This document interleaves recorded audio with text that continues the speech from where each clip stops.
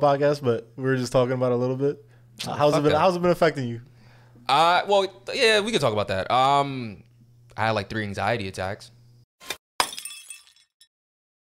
Damn. Same. Yeah. I don't mean to like kill anybody's vibrations. I started meditating just because I was like, all right, I've been outside. I need to start meditating, get peace, get my chakras in line. Like, not like, let's keep it funky, my nigga. This shit is dead hard. Like, working from home has been the most frustrating. Like, if you ever, like, and you guys will never see me at work, but if like you was to ever see me at work, I'm like the most chill nigga at my job. Like, everybody else is stressed, and I just be sitting there like, agreed. All right. Same. Like, but I've been stressed. Like, it's just really fucking hard to do my job from home. You know why I think that's the case? Why? Because I feel like the home is supposed to be where you're like at peace. Nah, it's and not you're even not that. working. It's not even that. It's just cause I have to remote. Like, you can see it from right here. Oh, just technical shit?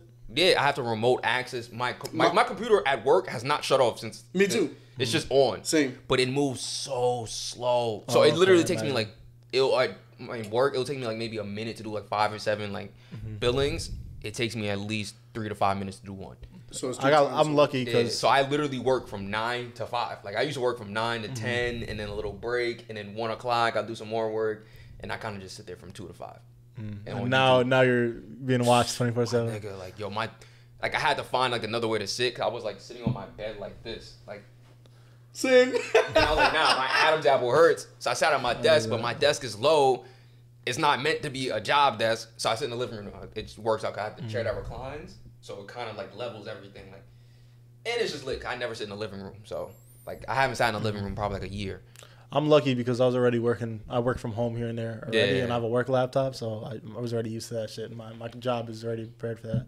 And now IT jobs already. This shit's been frustrating for me because my home, when you get home after work, you're like, I got away from the nonsense. Exactly. But having the nonsense at home, you look stressed. I'm not gonna lie. Nigga, I'm really. We all look pretty rough right now. Breaking out. Yeah, I'm breaking out. We all look pretty rough right now. You my see skin how clearing up. You had your panic attack? Yeah.